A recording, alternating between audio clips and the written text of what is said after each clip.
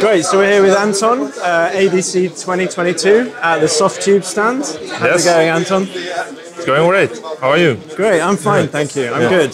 What have Softube got to show at the show this year?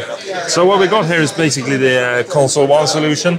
It's the Console 1 and the Console 1 fader. And what it does, it communicates with our plugins, with the Console 1 plugin loaded here, for instance, in this case, in Studio One.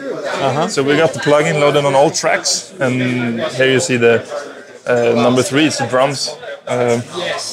So what it actually enables you to do is to control the plugin via the hardware, so you get the feel of it, this way of handling it.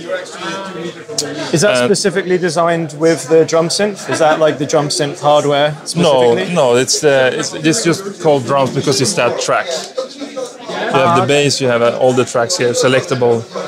Oh, nice! And it maps across them all. Yeah. So this is the classical strip way of thinking. So you have you have some input filters, and you have the shape section. It's a gate, equalizer, compressor, and output distortion. Excellent. And on this one, you can So what it enables you to do is to access all the functionality via this software instead of looking into the GUI of the plugin itself. So here you have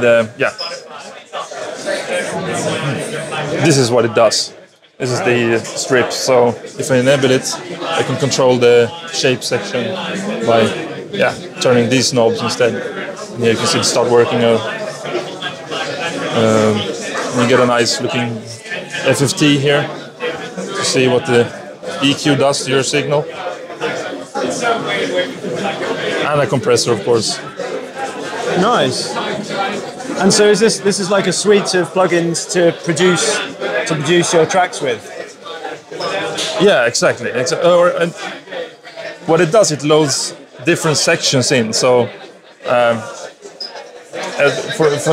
in this instance, we have the 4000 E strip loaded.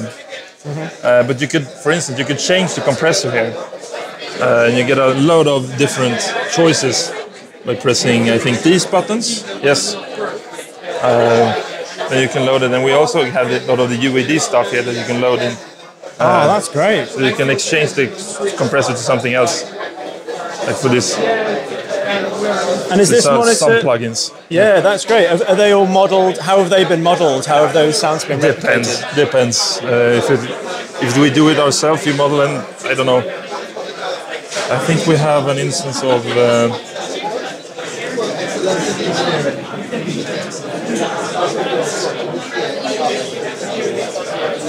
Yeah, we have a model of the germanium compressor we did ourselves here. Nice. For instance. Yeah.